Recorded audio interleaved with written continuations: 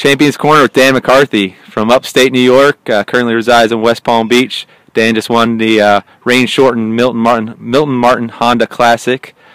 Dan, greens were quick, concrete. Some described them as, but 5 under par is very well out here. Tell us how you feel about how you played this week.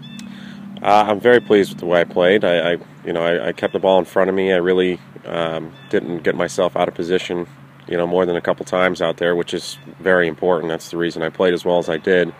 But also, one of the reasons I came back to play here at this course is the greens are very similar to what I grew up playing in terms of the undulation and the speed and the firmness and stuff like that. And then the weather is very similar to spring golf in upstate New York. So I played more golf in these types of conditions than probably most of the players in the field. So that was definitely a contributing factor.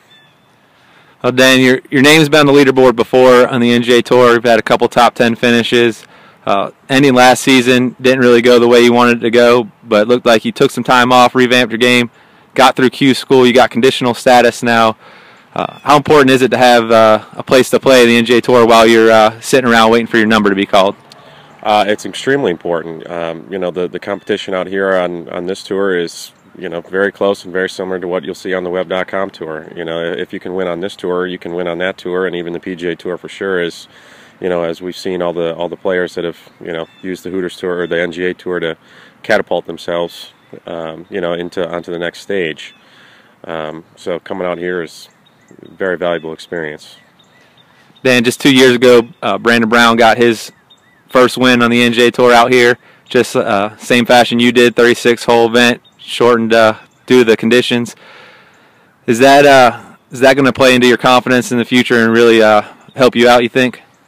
Absolutely. I've had a couple good finishes out here over the years, but if I can start having the same success that Brandon Brown's had the last few years, then I'll be fine.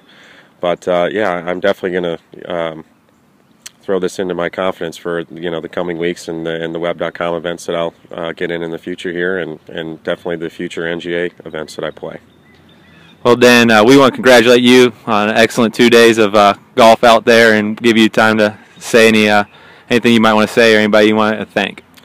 Well, I owe my success in this game to a lot of people, my wife, my family, my sponsors, and my coach, Joe Dolan. So I'd like to thank them, and I'd like to thank Chattahoochee Golf Club for hosting the event 4 or 5 years in a row now, and also Milton Martin Honda for sponsoring the event and making it all possible.